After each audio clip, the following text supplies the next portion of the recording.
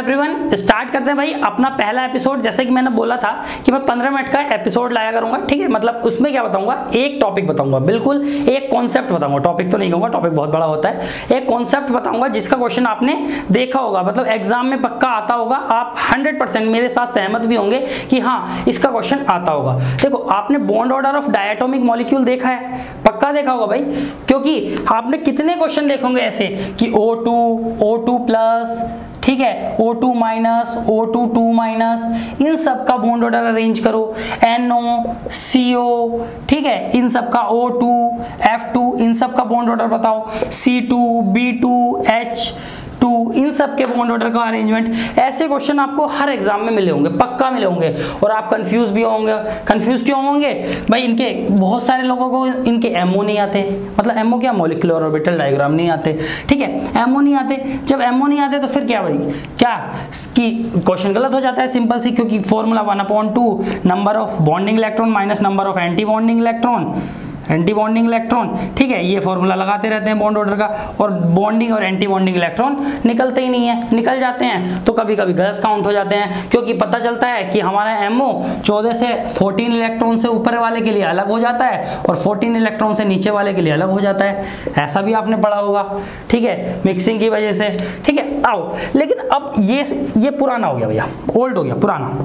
इस मेथड से नहीं निकालेंगे ये सब। ऐसा कोई क्वेश्चन आएगा इस मेथड से बिल्कुल नहीं करेंगे, नया मेथड सीखेंगे। नया मेथड क्या है? सिंपल से पहाड़ से बनाने हैं। बचपन में पहाड़ बनाते थे ना, एक सूरज सा निकालते थे, पहाड़ बनाते थे, ऐसा बस सिंपल ऐसा पहाड़ बना लेना है। यहाँ गिनती लिखनी स्टार्ट करनी है, 0 1 2 3 4 5 6 7 8, बिल्कुल जैसे मैं लिख रहा हूँ ऐसी लिखनी है। 9 10 11 12, थोड़ा ऊंचा बना लो, 13 14 15 16 17 18 19 20, ठीक है।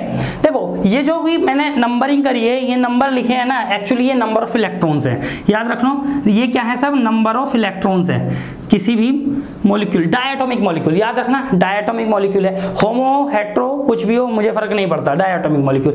और कहाँ तक? दूसरा क्या है? 20 इलेक्ट्रॉन्स तक, ठीक है। जनरली ये 20 इलेक्ट्रॉन्स तक ही वैलिड होगी ट्रिक। लेकिन और ये सब जितने भी इलेक्ट्रॉन देखो, जितने भी ये देखोगे ना तो मॉलिक्यूल, ये सब जो पूछे गए हैं सब 20 इलेक्ट्रॉन्स के अंदर है, सब डायटोमिक है, बहुत ज्यादा पूछे जाते हैं। देखो, ये तो मैंने नंबर ऑफ इलेक्ट्रॉन्स लिख दिए। अब मैं इनके साथ में क्या, सिंपल सा स्टार्ट करो बॉन्ड ऑर्डर लिखना।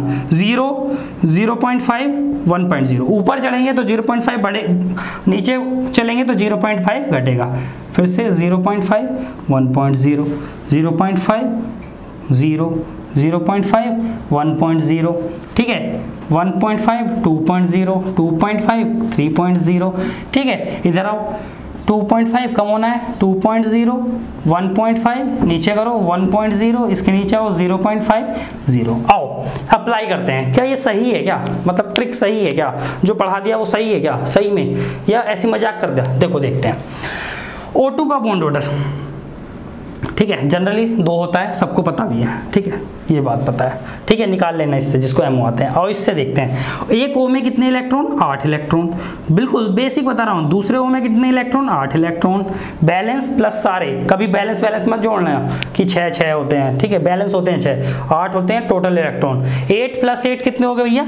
16 इलेक्ट्रॉन। तो O2 में कितने इलेक्ट्रॉन होते हैं? 16। और 16 इलेक्ट्रॉन के लिए बॉन्ड ऑर्डर देखते हैं। 16 इलेक्ट्रॉन के लिए बॉन्ड ऑर्डर 2।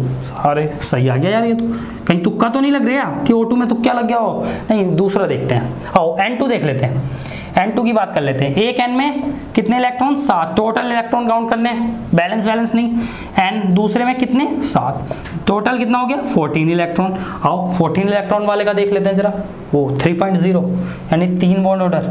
और N2 का बॉन्ड ऑर्डर 3 ही तो होता है, 3 बॉन्ड तो होते हैं N के बीच में, आपने पढ़ा होगा। ये N2 सबसे अच्छा लीविंग ग्रुप, ये सब बात। आओ C2 की बात करते हैं।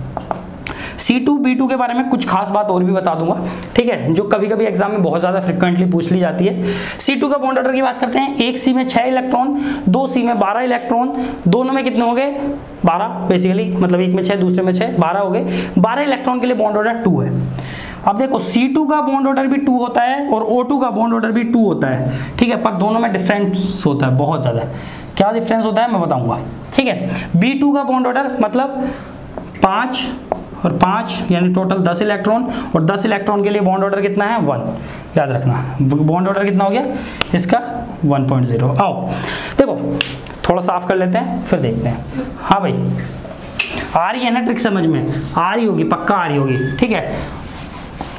ये वाला क्वेश्चन भी करा दूंगा। ट्रिक इतनी थी, आज का पहला एपिसोड था, थोड़ी सी बात करनी थी, थोड़ी चीज समझानी थी, इसको बढ़ाते ले जाएंगे, लेवल को बढ़ाएंगे। और मेरा कुछ ऐसा फिक्स नहीं है कि भाई मैंने आज ये बॉन्डिंग का टॉपिक है तो बॉन्डिंग आगे बॉन्डिंग के दूंगा, मैं किसी भी टॉपिक का एपिसोड स्टार्ट कर सकता हूँ, ठीक है। आप ज्यादा से ज्यादा कमेंट में बताओ कि किस टॉपिक का एपिसोड चाहते हो, मतलब क्या कंसेप्ट पढ़ाया जाए आपको जो समझ में आना है, ठीक है। आओ समझते हैं। देखो C2 का बॉन्ड ऑर्डर भी 2 और O2 का बॉन्ड ऑर्डर भी 2, यानी C के बीच में भी 2 बॉन्ड, O के बीच में भी 2 बॉन्ड। क्या दोनों बॉन्ड सेम है क्या? नहीं भाई नहीं है सेम। एक्चुअली जो C और C के बीच में 2 बॉन्ड होते हैं ना, एक्चुअली ये दोनों बॉन्ड पाई बॉन्ड होते हैं। दोनों बॉन्ड कैसे बॉन्ड होते हैं? पाई बॉन्ड होते हैं। अब आप कहोगे सर पागल हो गए क्या? पाई आप बचपन से पढ़ते आए होंगे कि पाई बॉन्ड बिना सिग्मा के नहीं बनता है, ठीक है। पर देखो एक्चुअली वो कॉन्सेप्ट था BBT का, वो बैलेंस बॉन्ड थ्योरी बोलती थी, पर MOT कहती है भैया बन जाते हैं, ठीक है। आपको तो एक जगह पता चलेगा कि पाई बॉन्ड हाइब्रिडाइज्ड ऑर्बिटल भी पाई बॉन्ड बनाते हैं, ठीक है। मतलब आपने ऐसा पढ़ा होता है कि पाई बॉन्ड हाइब्रिडाइजेशन में पार्टिसिपेट नहीं करते हैं। एक्चुअली में ये आप उल्टा पढ़ते हो, रिवर्स पढ़ते हो। होता क्या है एक्चुअल में कि हाइब्रिड ऑर्बिटल कभी भी पाई बॉन्ड नहीं बनाते हैं, ये होता है। इसको समझने के लिए उल्टा कर देते हैं। तो आप एक जगह पढ़ोगे बेंजाइन में कि जहां हाइब्रिड ऑर्बिटल भी क्या पाई बॉन्ड बनाएंगे, sp2 हाइब्रिड ऑर्बिटल भी पाई बॉन्ड बना लेंगे, ये बात याद रखना। मैं काम की बात बता दे रहा हूं मैं, जहां भी बॉन्ड ऑर्डर बॉन्ड के बारे में बात हो रही है, ठीक है। आओ अगली बात करते हैं। इसमें क्या दोनों बॉन्ड पाई बॉन्ड होते हैं, MOT से देख सकते हैं। MOT का जब एपिसोड आएगा उसमें बनाऊंगा, जब इनके MOT डायग्राम बना के बताऊंगा तो ये बता दूंगा। दूसरा इसमें एक सिग्मा और एक पाई होता है।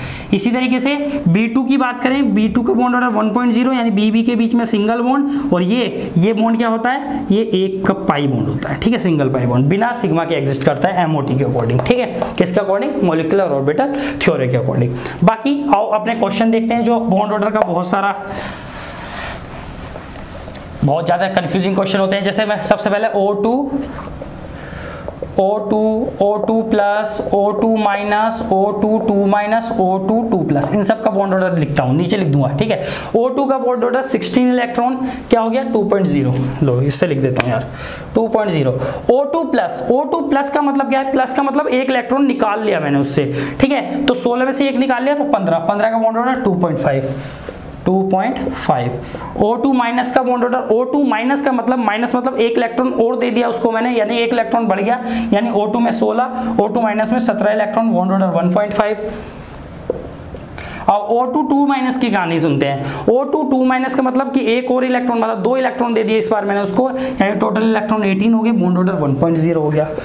O2 2 प्लस की कहानी सुनते हैं। O2 मतलब 16 इलेक्ट्रॉन, O2 2 प्लस मतलब 2 इलेक्ट्रॉन उसमें से मैंने निकाल लिए, तो 16 में से 2 निकाल लिए, कितने हो गए 14, यानी बॉन्ड ऑर्डर 3.0। आप अरेंज कर सकते हो इनको, बिल्कुल कर सकते हो। ऊपर इलेक्ट्रॉन लिख लो भाई इसके, चाहे 14 इलेक्ट्रॉन, इसके इलेक्ट्रॉन कितने होंगे 18 इलेक्ट्रॉन, ठीक है। इसके कितने इलेक्ट्रॉन हो गए 17 इलेक्ट्रॉन, इसके कितने इलेक्ट्रॉन हो गए 15 इलेक्ट्रॉन, इसके कितने 16 इलेक्ट्रॉन। अरेंज भी कर लेना, ठीक है, हो जाएगा। ऐसे ही क्वेश्चन होते हैं। अगला क्वेश्चन आप पूछ लिया आपसे, CO NO N2 O2 इनके बॉन्ड ऑर्डर कुछ ऐसी। CO 6 प्लस 8 14 इलेक्ट्रॉन, 14 इलेक्ट्रॉन के लिए bond order 3.0। NO 7 plus 8 8 7 15 electron के लिए बॉन्ड ऑर्डर 2.5। देखो बिल्कुल जिसने कभी कॉन्सेप्ट पढ़ा भी नहीं होगा ना कि बॉन्ड ऑर्डर क्या होता है, सब कुछ उसको भी क्लियर हो जाएगा।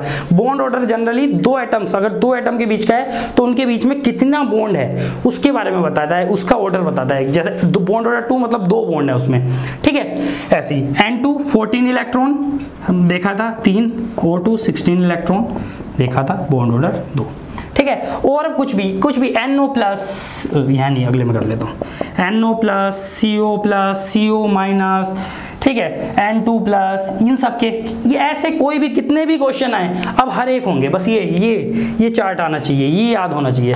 याद रखना, एक वो जो है C2 और B2, मतलब B2 और C2 के बारे में बताया है कि उनके बीच में पाई बॉन्ड होते हैं, सिर्फ वो याद रखना। वो तो इतनी बार एग्जाम में पूछ लिया है, मुझे मतलब मैं बता नहीं सकता, हर एग्जाम में पूछा गया कि C2 के बीच में कितने सिग्मा कितने पाई बॉन्ड होते हैं, और वो लिखता है 1 सिग्मा 1 पाई, और सब गलत। ठीक है, मतलब मैक्सिमम गलत, 70% जनता फेल। ठीक है, आओ इसको देखते हैं। NO का मतलब क्या था? NO मतलब 7 + 8, 8 7 15, और NO में से प्लस यानी कितने हो गए? 14 इलेक्ट्रॉन। CO प्लस 8 6 14 था, CO 1 निकाल लिया, 13 इलेक्ट्रॉन बच गए। आओ CO माइनस 14 थे, 8 6 14, और एक और मिल गया, 15 इलेक्ट्रॉन हो गए। N2 प्लस 14 थे, 1 निकाल लिया, कितने हो गए? 13 इलेक्ट्रॉन। अब इनका बॉन्ड ऑर्डर लिख लो सीधा, 14 इलेक्ट्रॉन वाले का 3, 13 इलेक्ट्रॉन वाले का 2.5, 15 इलेक्ट्रॉन वाले का 2.5, 13 इलेक्ट्रॉन वाले का 2.5।